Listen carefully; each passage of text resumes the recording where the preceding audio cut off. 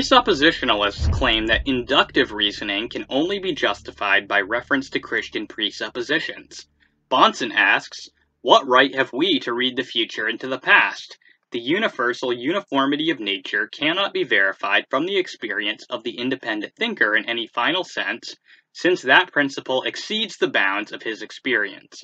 So the most fundamental premise of all autonomous science, the uniformity of nature, is neither empirically nor rationally justifiable. Bahnsen contends that David Hume demonstrated that there is no justification for believing that the future will be like the past. To argue that the sun will rise tomorrow because it has risen every other day assumes that there is regularity in nature. But why should this be assumed? One cannot justify this belief by appealing to the past, for that assumes the very thing one is attempting to prove. We could only know that the future will be like the past if we already knew that regularity exists in nature.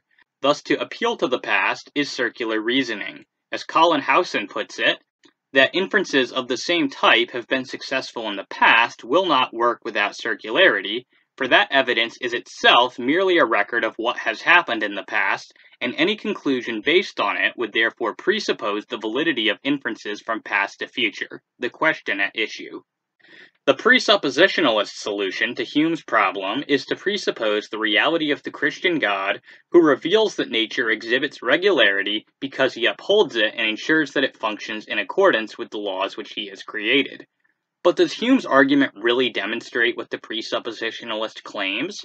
Is there no justification for induction apart from presupposing the existence of the Christian God? I am convinced that there is a way to justify induction in a non-circular way and apart from presupposing God.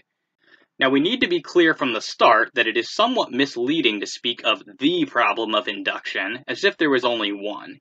There are in fact two distinct problems which we will need to solve in order to justify inductive inferences.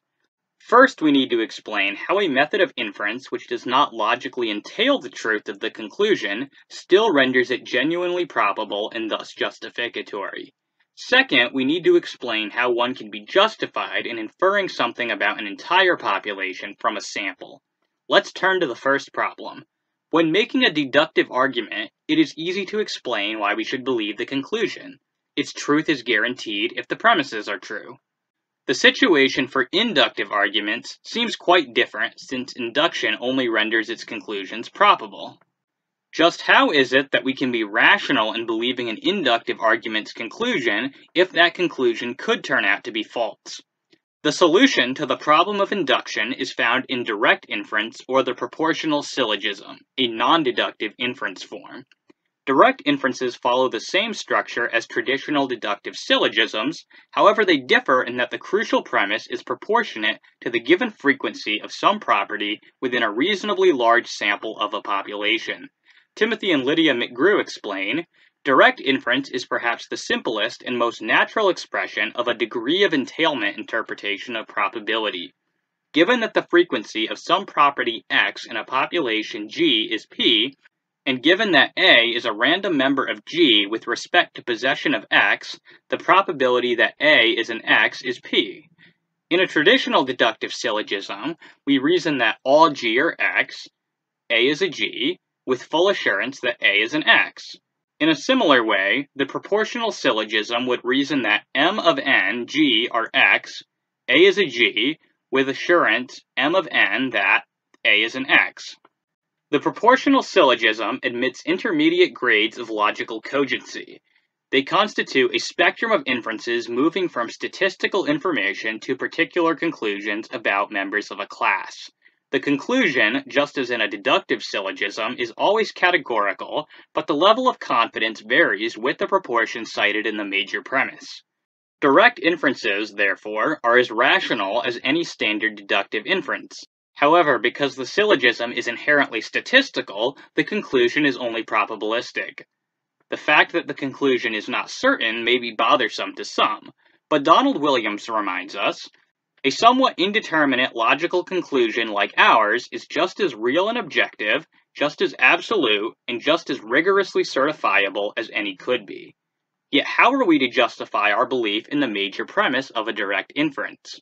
This can be done through a combination of Bernoulli's theorem and a second direct inference. According to Bernoulli's theorem, most large samples differ only a little from the populations from which they are drawn. With this theorem and a second direct inference, we can construct an argument which will rationally extend our knowledge to the unsampled members of a population. Once again, such an inference is only probabilistic. However, since this method does not assume that the unsampled members of a population will be like the sampled members, it avoids circularity while giving us rational justification for extending our knowledge beyond our own experience. Hence, we have a cogent response to Hume's problem of induction. We do not have to presuppose the uniformity of nature. The McGrews conclude, this solution to the problem of induction is of more than academic interest. Prima facie, it is a cogent response to Hume's challenge. Hume himself grants that we have experience of bread's nourishing us and of the sun's rising. If we may take our experience to be a sample, then it appears that we possess all the tools necessary to make a rational defense of everyday extrapolations against Humean skepticism.